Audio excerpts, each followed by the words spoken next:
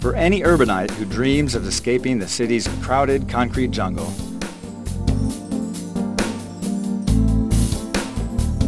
This scene makes for a perfect backdrop to summer fantasies. These hypnotic shades of aquamarine are sure to send anyone into a dream state, especially if you're up for some soul surfing. Taking in the vast open waters, meeting new people from all walks of life, and finding the perfect wave.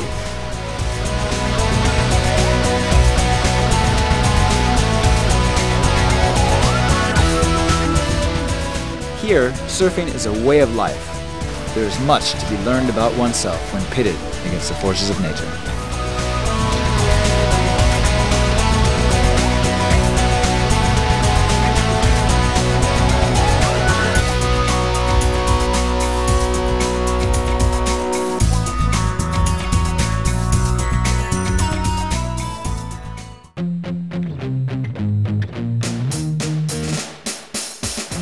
Surfing, or surfboarding, is a sport that involves riding on the crest or along the tunnel of a wave while standing or lying on the surfboard.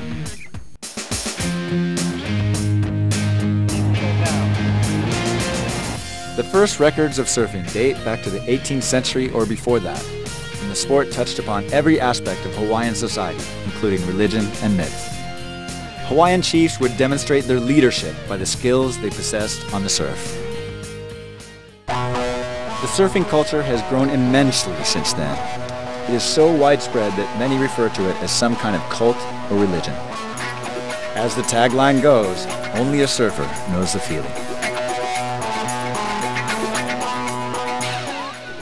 In the Philippines, surfing became widely popular in the 1990s when the Surfers Association of the Philippines, or SAP, was founded and surfing competitions were organized. In the year 2005, a new organization, PSF, or the Philippine Surfing Foundations, held a year-long circuit, holding 7 events in 6 destinations nationwide.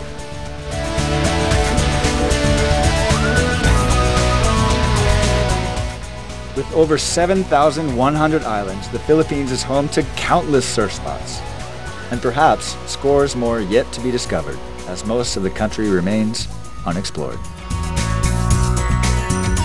Unlike the more popular surfing destinations such as Hawaii, Australia, and California, these spots take a little more work to get to.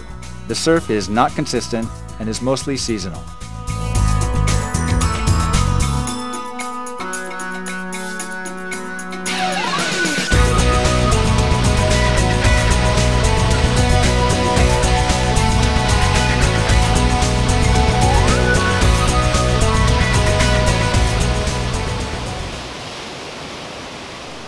The Philippines has a tropical climate with a dry season from April to June and a rainy season from June to October, with the hottest months being April and May. The Philippines lies within the world's most severe cyclone belt and is struck by around 15 cyclones per year.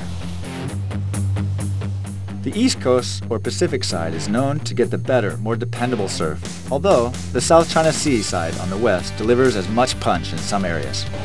The better and more consistent surf surges in during the northeast monsoon, locally known as the Amihan, from November to April. On top of the monsoons, the arrival of typhoons can surely pump up the Philippine surfing scene. The typhoons usually blow in from the east of Mindanao and head in a northwest direction, hitting the southern part of Luzon and the islands between Luzon and the Pacific. Now, the west coast of the Philippines is more inconsistent than the east coast. It relies on the winds through the Taiwan Straits during the northeast monsoon. This wind-created swell hits the west coast of Luzon. This swell can also be really good when the odd typhoon heads towards Hong Kong. So when is the best time to go surfing in the Philippines? Experts say it's best to try the east coast during the northeast monsoon.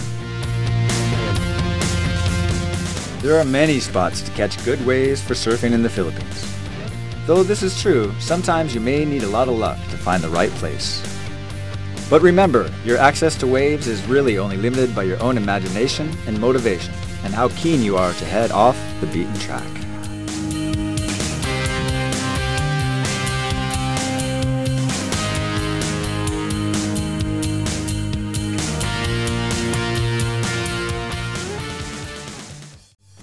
the southern part of Luzon lies the province of Camarines Norte, the northernmost province of the Bicol region.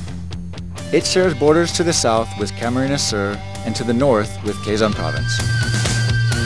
To the east is San Miguel Bay, and to the north is the mighty Pacific Ocean. Surfing in Daet, the capital of Camarines Norte, is extremely popular with northern urbanites, as it's relatively close to Manila. So you tend to get a lot of surfers based in Manila coming in during the weekends.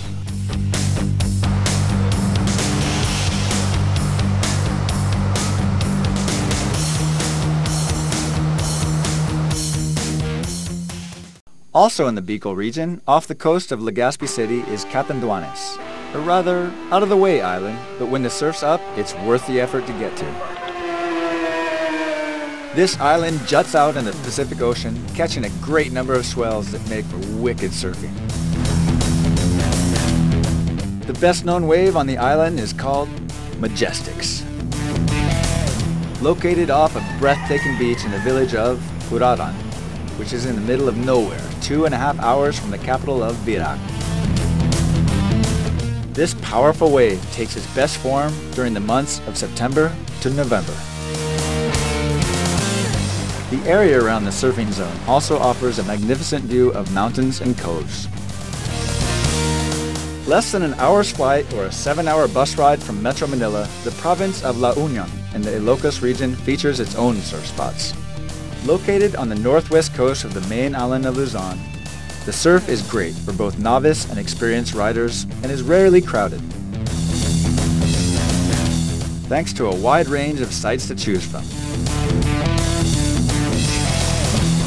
On the eastern side of the Philippine archipelago, wedged between the island of Luzon to the north and the island of Leyte to the south, lies the island of Samar in the eastern Visayas. Samar surfing is located along the eastern shoreline of the island facing the Pacific Ocean. The powerful Pacific is the critical element in determining wave size and shape.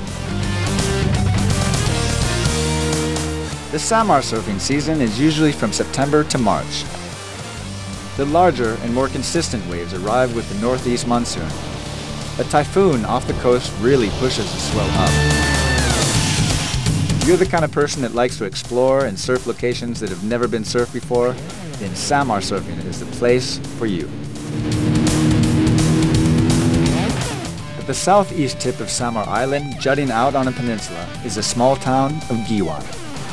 Here you'll find a range of mellow beach breaks and challenging reef breaks that caters both to the beginners and veteran surfers alike. This is where the so-called surfer's paradise is found, Calicoan Island. Calicoan Island is poised to become one of the surfing hotspots in the country and one of the top tourist destinations in eastern Visayas. Now, the most famous Philippine surf spot is Siargao, an island off the northeast tip of Mindanao, about 800 kilometers southeast of Manila. The eastern coastline faces directly out into the Pacific Ocean. Just off Siargao Island lies the Philippine Trench. At depths of over 10,000 meters, it is the second deepest trench in the world after the Marianas Trench. So you can imagine what happens when the swell hits that island.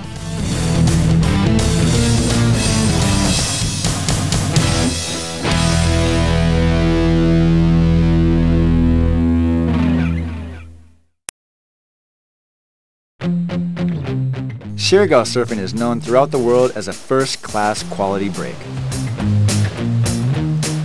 It is for this reason that an international surfing competition is held on the island every last week of September.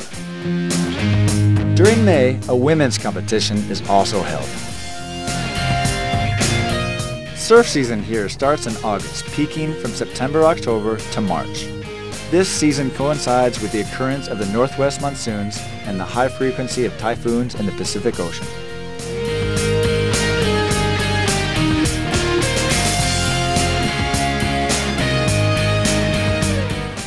Amongst the Philippines' newest surfing destinations is the town of Lanuza in the province of Surigao del Sur. This rural and quaint little town faces the Pacific Ocean and has endless waves ideal for surfing and other water sports activities. To those in the know, it is said that Lanuza has one of the best longboard breaks in the country. It's an excellent surfing alternative to Siargao. During surf season, the swells range from friendly waves for beginners as well as overhead waves for the pros and the kamikazes out there willing to brave them. Take your pick. There's a wave here for every surfer's dream. It's simply a matter of knowing where and when to go. You may just find yourself ripping it up with kilometers of break all to yourself. You really don't need much for this adventure. Just a swimsuit or board shorts, a thin rash guard to protect you from the sun, and a surfboard, which you can usually rent at shops at the main surfing spots. Go ahead, soul surfer. Find your own paradise. The most important thing to take along with you is a bit of time and adventure. And you may find your own idyllic break with no one to drop in on you and steal your solitude. You'll even be surprised at how your mind reaches wider horizons, being immersed in different cultures while pursuing the dream of perfect, empty waves and unforgettable surfing in warm water. There's certainly some wisdom oozing out of these waves. As a famous surfer once said, the ocean soothes the soul. The look and the sound and the smell of it will all pick you up, no matter what kind of day you are having.